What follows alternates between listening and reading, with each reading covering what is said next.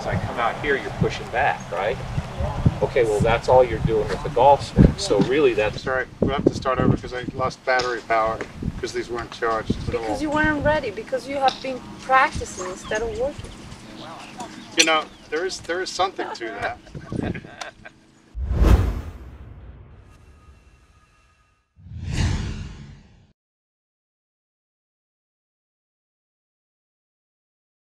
More speed is not going to make the ball go further. In fact, what it does is it makes it go more crooked.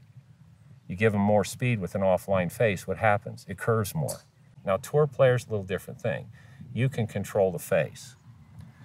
You've learned to control the face over your career by doing some things that were really not instinctive to you as an athlete, but you got good hand-eye coordination. The first one was take hold of the club. The first one, when we finally got you to understand that the way this moved, that you didn't want to slide back here, that your right hip was actually like hitting a tennis ball. As your arms were going back, your hips were going forward. That move for you turns you back into an athlete. That. Where when I first saw you, you were here and then here. And then from there, you were trying to figure out how the hell to get the club on the ball, which you were steep and across it, and then you were holding the face off, okay? So your biggest thing was to get you to work as an athlete relative to hitting a tennis ball or throwing a ball. It was that, okay? The next thing is we get this club, and this club at the top of your swing, it doesn't want to go this way. It wants to go this way. So if you did what you used to do, which is twist, which makes the club fall even further, now to catch the club up, you had to have a lot of forearm rotation to try to catch the face up. All right.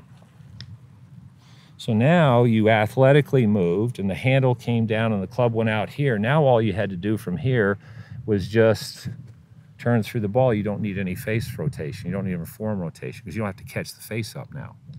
Now all you have to do is direct the momentum of the club head at the ball and continually be pushing away from this club as it goes around you. And that's what stabilizes your circle. So if I really feel my hips moving the right way and creating the space at the top of my backswing, the club just automatically is able to drop down easier. That's what makes it drop. That's what makes it drop. Because it's going around me and because it has a weight and gravity will take it. Very good. So again, we're back into riding a bike or skiing or anything. Once you get the feel for how these forces match out, once you feel them, you're not going to get up tomorrow and they're not going to change. So you will never be scared about the golf swing because if you understand how.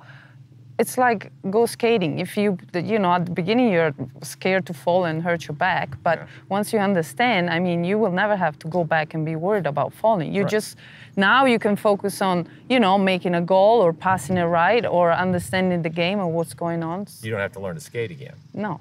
And more you feel that you can let all these forces work for you, more you can enjoy the golf swing. And the more you understand and feel those forces, they're constant. And once you feel them, you're not gonna wake up tomorrow and all of a sudden, instead of the club falling to the ground, it floats into the sky. So gravity, what gravity is doing with your hands and wrists and the club is gonna do the same every single day. Now the only way you can screw that up is if somehow you get out of sync with it so you get in its way.